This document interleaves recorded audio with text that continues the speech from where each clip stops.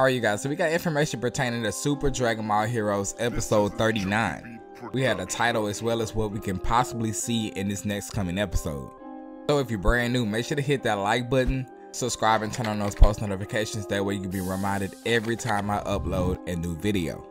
With that being said, the title to the next episode, which is Super Dragon Ball Heroes episode 39, is called The Menacing FUU Awaits, Birth of the Miraculous Strongest Duo.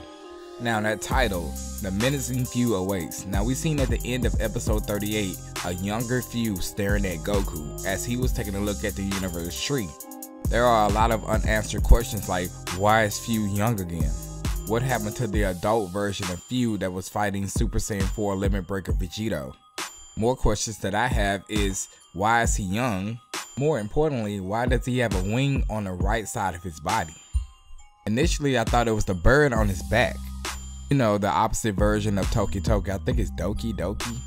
As far as the release information of episode 39, there is no confirmed date yet. So if you see other YouTubers saying that, hey, Super Dragon Ball Heroes episode 39 release date, it's fake. We didn't get an episode in August because Super Dragon Ball Heroes wanted to stay on track. This Big Bang mission is supposed to end in February and a new mission is supposed to start in March. So by them skipping August, it was able to close that window and leave us without a gap at the end of this particular mission. So what I'm basically saying is we should get this episode this coming month, which will be October. Now let's talk about the second part of that title, Birth of a Miraculous Strongest Duo. Let's think about it. We didn't already seen Super Saiyan Blue Vegeta. We just seen Super Saiyan Blue Evolution Gogeta, or whatever you want to call it, because I don't really think it's Blue Evolution like that. Gogeta already defused in episode 38. In the real universe, we already seen Super Saiyan 4 Limit Breaker Vegeta, composed of Xeno Goku as well as Xeno Vegeta. The only other fusion that we haven't seen is a Gogeta comprised of the Xeno Warriors. So we're going to be seeing Super Saiyan 4 Gogeta. The cards have already come out. Pretty sure he's going to hit some type of Limit Breaker form as well. We have not seen a Super Saiyan 4 Limit Breaker Gogeta. So leave a like and drop a comment if you're excited to see Super Saiyan 4 Gogeta again. Now if you've seen any of my previous videos, you know that there are 3 versions of Super Dragon Ball Heroes. We have the manga adaptation, which I cover. We have the promotional anime adaptation, which I also cover. Then we also have the arcade game, which is really the original. And all 3 of those variations are different. Like different things happen and the more slight differences here and there. Well, the arcade mission in Japan started today. As you can see on your screen, this is the arcade mission and the machine that's actually in Japan at this moment. If I was there, I would play it for the one time, but I can't really see myself playing a card game like that. I'm not gonna even lie to you guys. Now in this arcade mission, all the fights that we've seen in the promotional anime episode 38 happened in the arcade.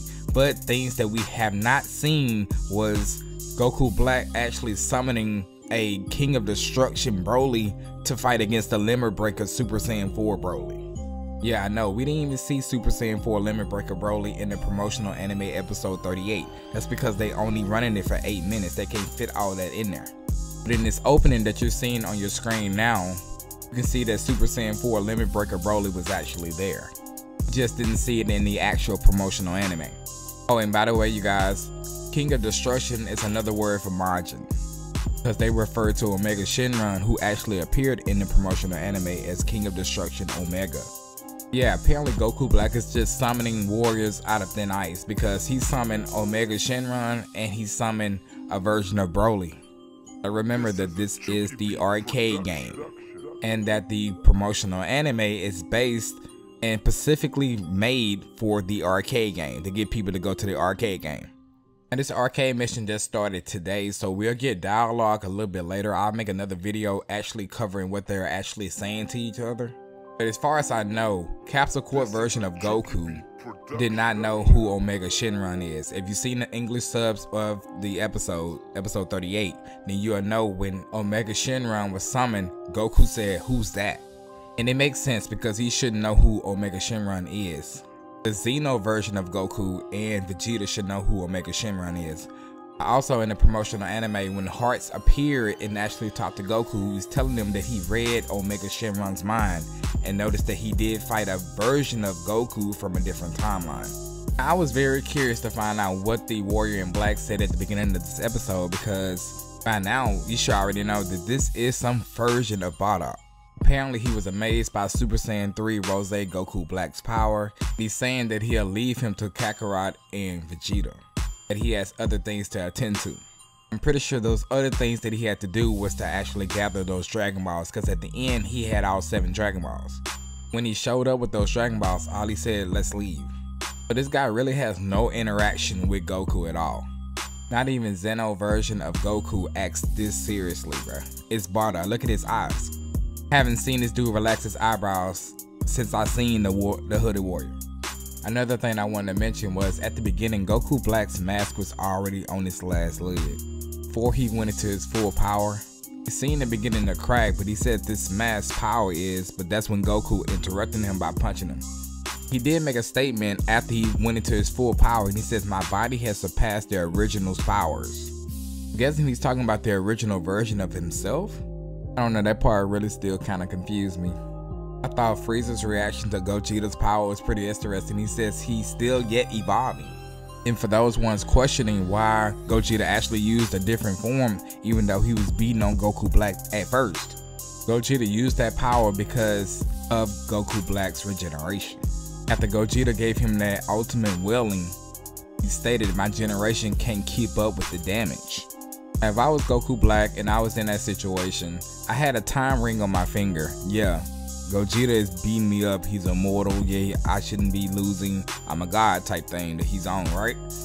He should have just escaped and gave himself time to even acquire more power. He still had pieces of the mask on him, so he was still gonna keep growing in power. I mean, dude even grew a tail. Like, he was so close to Super Saiyan 4, it was literally right around the corner. At the end of the episode, Goku is talking. He says, "Is that FUU? Seems like he turned himself into a kid, huh? What a tremendous key. It gives me goosebumps." And that's when he mentions the title for the next episode, which is going to have something to do with Gogeta and Super Saiyan 4, the Limit Breaker version probably. So y'all let me know what you guys think. Don't forget to hit that like button, subscribe, and turn on those post notifications. Let me know, did you enjoy episode 38? Besides the beginning, I really did enjoy episode 38 because we got to see Goku Black use a different form. The animation at the end of the episode was pretty good, so it wasn't a too bad episode at all. Let me know your answers to those questions in the comment section below, and I will see you guys in the next video.